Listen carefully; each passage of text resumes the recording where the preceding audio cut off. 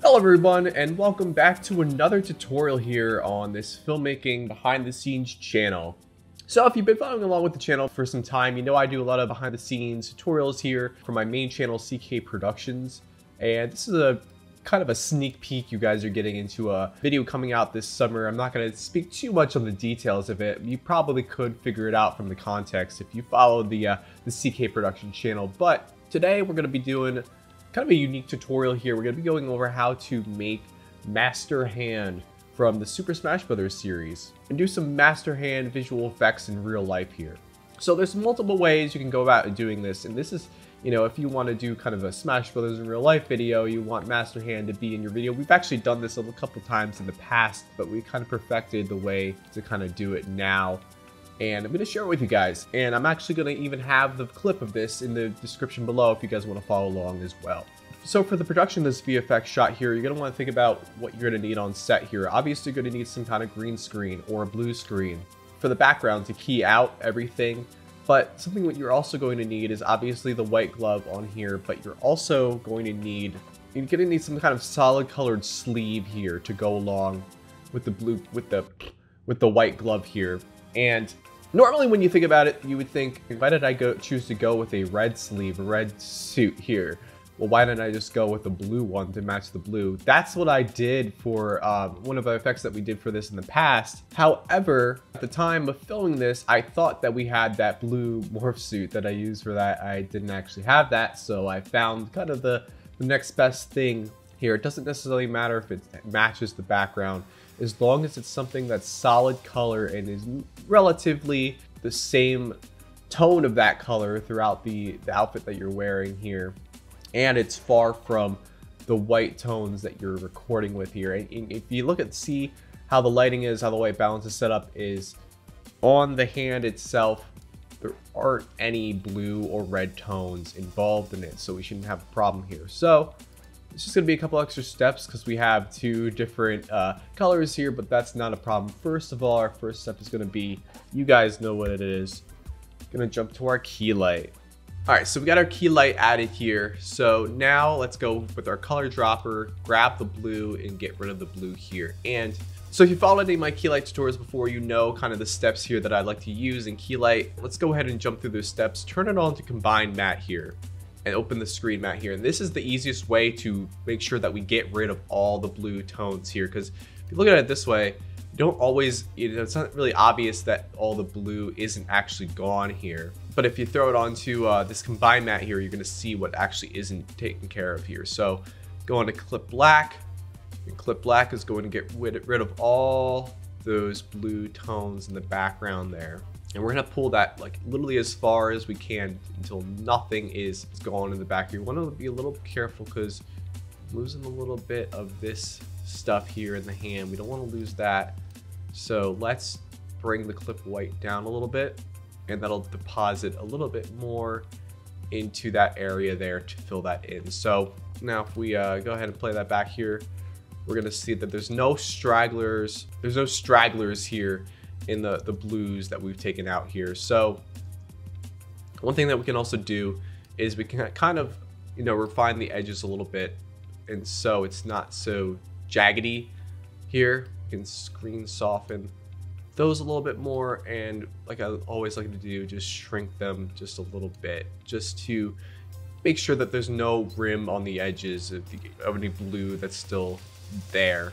Okay, so there's our first step here. Now we're gonna do something, a little unorthodox. I don't always do it a lot of clips. We're gonna add another key light, and we're gonna go and take an eyedropper of the red here, and we're gonna get rid of the red. So this one might not be as easy of a key as the other one. We're gonna go and put it on combine matte again, and crush this clip black until all those red tones are gone. And we're also getting some of the residue here on the hand, so we push the clip white there till that's gone. And we want to just prioritize, maybe we can push this a little bit farther, or this little farther, to get rid of some here, but we don't necessarily need to get rid of all of the stuff that's kind of floating in this area here. We want to just prioritize the stuff that's around the hand, because we can do a little extra masking and stuff to help offset there.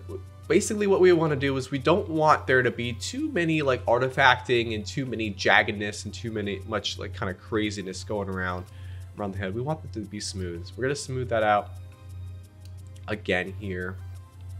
And notice what happened when we did that. When we did that smoothing here, it kind of revealed some more of these red pixels that were still floating here. That's why this combine matte is really useful, and key light is just such a useful key here in After Effects. Like, I wouldn't use anything else. So I think we can get rid of this stuff with just a little bit of that shrink there, and see, boom, the edges there are gone. That's gonna ensure we don't have any edges around the hand itself here. So let's go ahead and see how it looks like. Cool, so the hand is pretty much all isolated now, and what we have to do is simply just make a mask around this guy and isolate it from the rest of the stuff that's kind of floating around here. This is the zippers and stuff from the shirt I was wearing. And we're gonna isolate it here. And so obviously what we're gonna have to do is we're going to want to animate this mask to go along where master hand is going. So, and making sure we're not keeping any of these kind of, you know, residue, these little leftover pixels here into the mask. So putting it on none mode here is a good way to just go through and make sure that you're isolating everything. And even though it's not masked yet, we'll be able to turn that back to add before we're done with the effect. So do a little bit of mask animation, like pulling it down so the mask follows it, follow it around to where it's going. And now we can go ahead and we can do add, and there we go. We have our isolated hand here. We can kind of pull it up a little bit. And that's what our effect looks like. So one little other thing we can talk about here is we're going to talk about kind of perspective. And you want to think about, if you're doing kind of a master hand effect, or you're doing any type of effect that has kind of an isolated, you know, thing on the green screen, you want to think about perspective. What's happening with the hand here is actually, you know, flying from off screen and appearing into the shot and then flying onto a platform. So what I think we're going to want to do here is actually make it look like it's flying from off screen, because I could have, you know, moved my hand up from the bottom and done it like that, but I anticipated that I was going to, you know, do it more with animation here. So make a keyframe where it hits the top of its arc here, and we can move backwards and move the position down. You can see it float up and then land down on what presumably will be a platform, and see it floating up. One thing we're going to want to do here is what we always do when we're doing keyframes. One, since this is a practical effect here, I think we're going to put some motion blur on it to simulate the actual motion blur that'd be in real life. And we're going to go and we're going to ease these keyframes here. So when it comes up, it eases more into that top part instead of just, you know, when we don't have it, it just hits the top and stays. So we're going to do that so it looks a little more natural. And there you go. That's our isolated master hand clip here. We can use this for anything you want. And if you guys are using this, feel free to use that for whatever you want. And if you want to show me or whatever, send me a clip on Instagram or something. I'd be happy to see what you guys make with this. Give you guys a little bit of insider knowledge here on what's going on with this master hand.